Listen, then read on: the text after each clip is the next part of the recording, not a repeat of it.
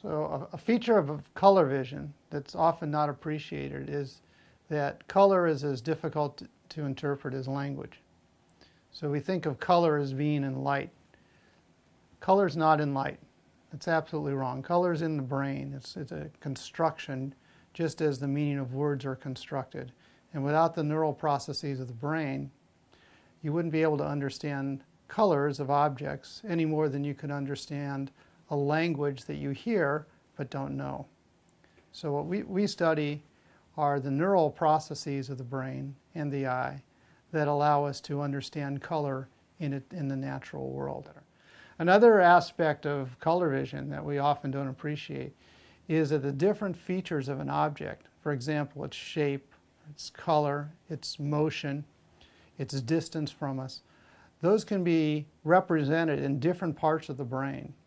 Yet if one sees a basketball coming towards him, we see that ball as having a particular color and shape and velocity and location. The knitting together, or what I'll call neural gluing, of all those different features so that we perceive a unified object with its color and shape and so on, is a very complex process of the brain that's not well understood. And that's what our research focused on.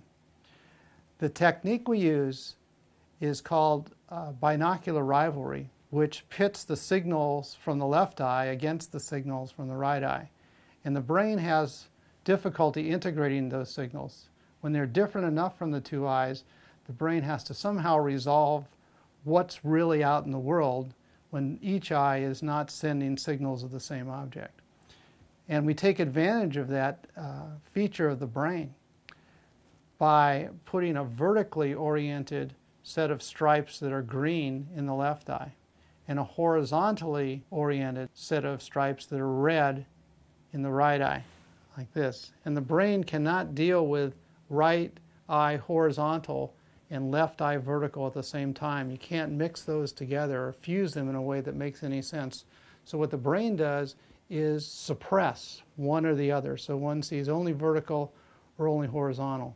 So what we've found in our study is that we could develop a technique that though the horizontal pattern was suppressed, the red color of it actually continued onto the brain. It wasn't suppressed. And it glues itself onto parts of the pattern that's vertical in the other eye.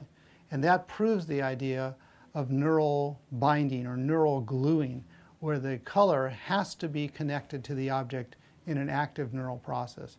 To us, it seems automatic. Every basketball has a color. Every shirt has a color. But the brain actually is putting the color and the object shapes together